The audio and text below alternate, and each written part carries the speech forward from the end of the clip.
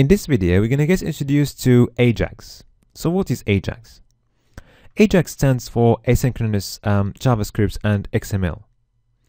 And it's used to exchange data between a web page and a server.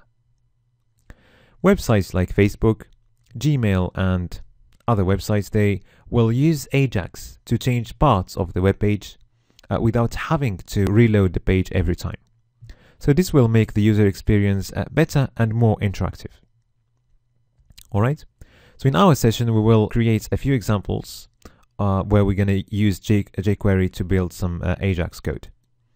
So to start, we're going to be looking at the Facebook div, and all we're going to do now is to load some data from an external file and change the content of the Facebook div using that data without reloading the page.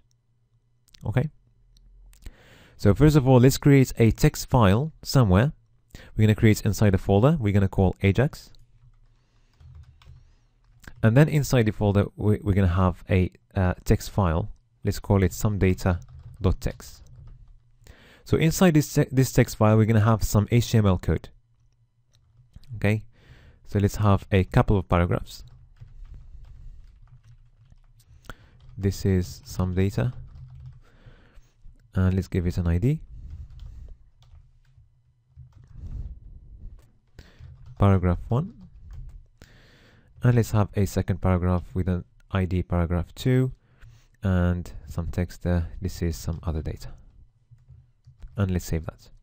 Okay, now if you go to our file ajax.html, we're going to write some code inside our document ready function.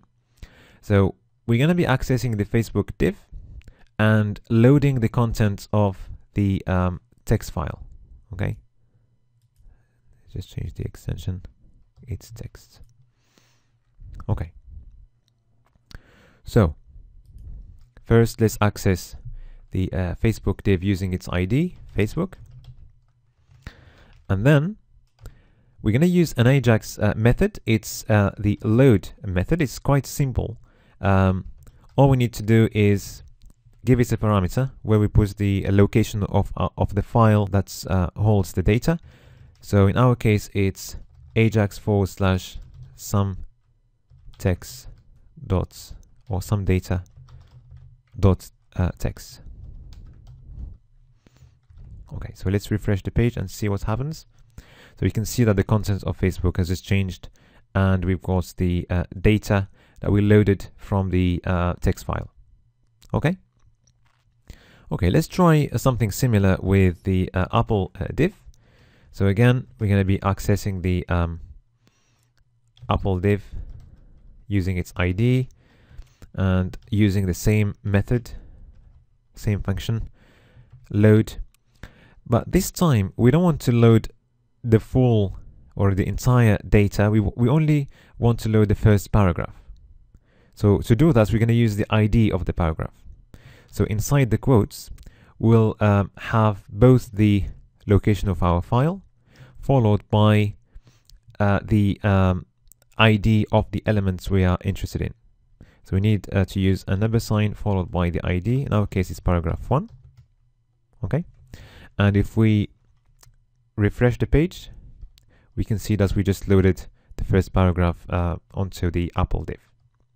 Okay, so the load function is quite an easy function, but very powerful Ajax tool to load data from external resources. So now we're going to move to another function that we can use to load external data. But before we do that, let's just create a button just before Facebook. Okay, and what we would like to do is, okay, let's just refresh the live preview. So what we would like to do is click on the button and load data onto the Microsoft div. But this time we're going to use another function for that. So first of all, we're going to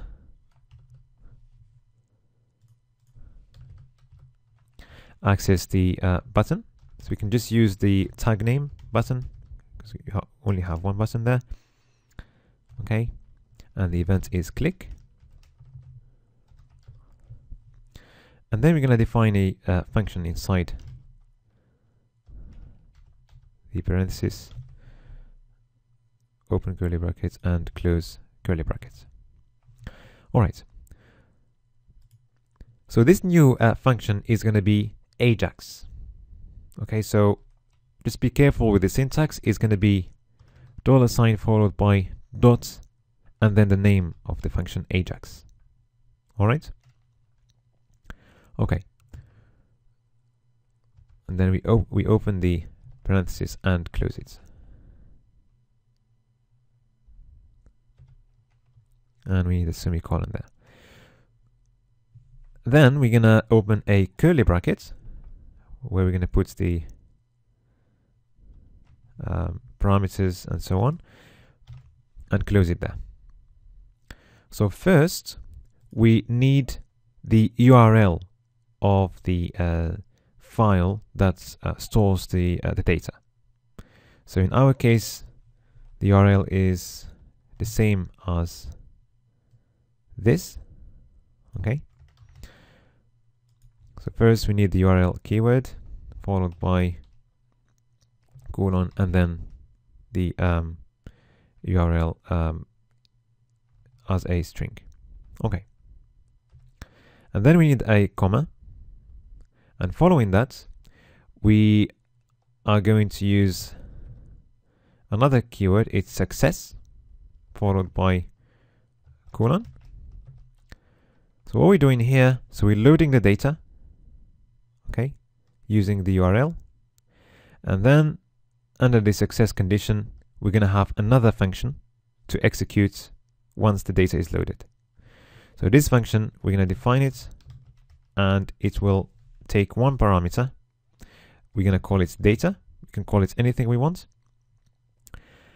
So what's happening here is that we are loading data from this file, okay, and that data that we loaded is going to be stored in this variable.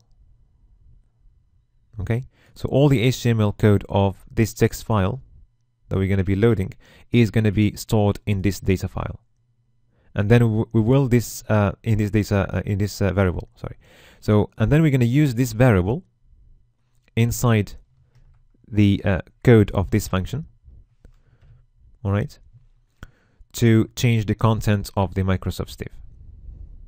So let's access the Microsoft div using its ID. Okay. And we're going to use the HTML method to change the HTML of the Microsoft div. And inside the parameter of the HTML method, we're going to use the data variable. Okay. So again, all we're doing here is, so we load data using the URL. Okay. And under the success condition, we put data inside a variable that we called data. Okay. And we will execute this function that we defined here. So, so using the variable that will store the content of the file that we loaded. All right. So let's try this. So let's click on the button, and now we can see that the Microsoft content has changed to data stored in the text file. All right.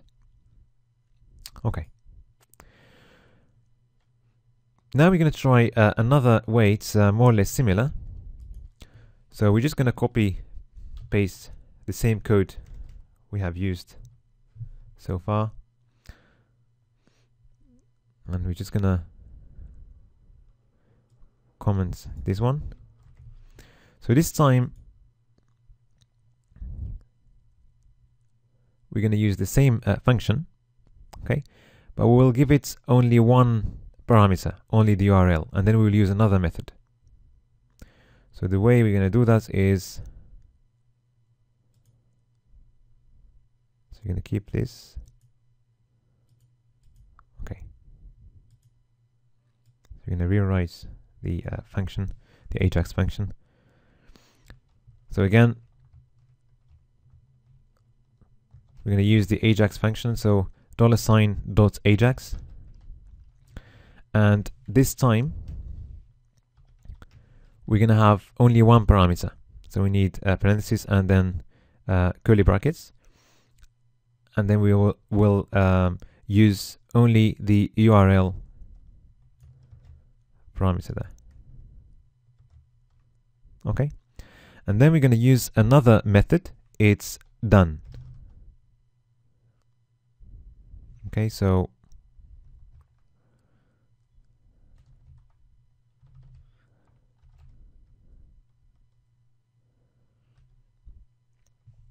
this method, so inside this method we will have the same function data that we defined over there. Okay, so function, let's write it. Okay, function and data. All right, and then inside the function we're going to write our statements where we access the Microsoft div using its ID. Okay, and we're changing the HTML content of the Microsoft div using the data variable. Okay, we continue the name of the variable. We can call it some data if you want to. I'm just going to change it. Okay, so we're doing exactly the same thing.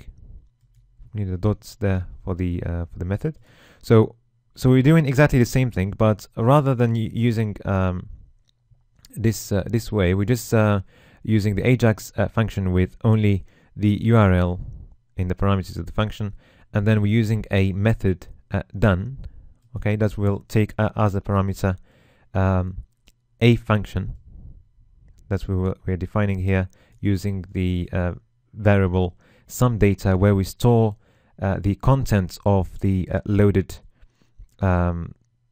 data from the text file.